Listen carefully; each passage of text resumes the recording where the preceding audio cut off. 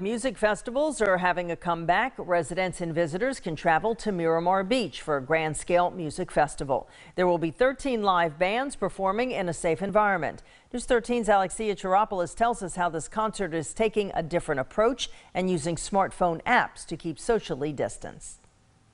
Seascape in Miramar Beach is going to look a lot different the week of April 26th. As you can see behind me, it's quite empty, but pretty soon there's going to be tons of people and live music. We have been so excited about playing this event since last June. Founder and CEO of Mooncrush Music Festival says it's unbelievable to think that live music is making a comeback in less than 24 days.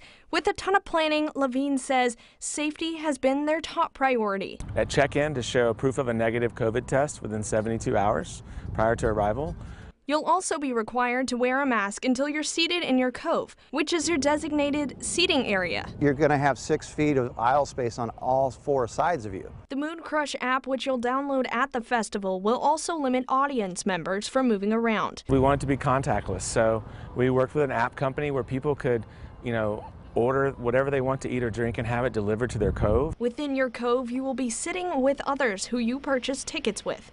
Both Whalen and Levine hope this event will encourage other venues to use safety precautions and follow in their footsteps to bring music back once again. If you want to stand up and be outside and remember what it feels like to feel music and to feel the kick drum hit you in the chest, and come see us. To learn more about tickets and Mooncrush, visit our website, mypanhandle.com. In Walton County, Alexia Chiropoulos, News 13, Panhandle Strong.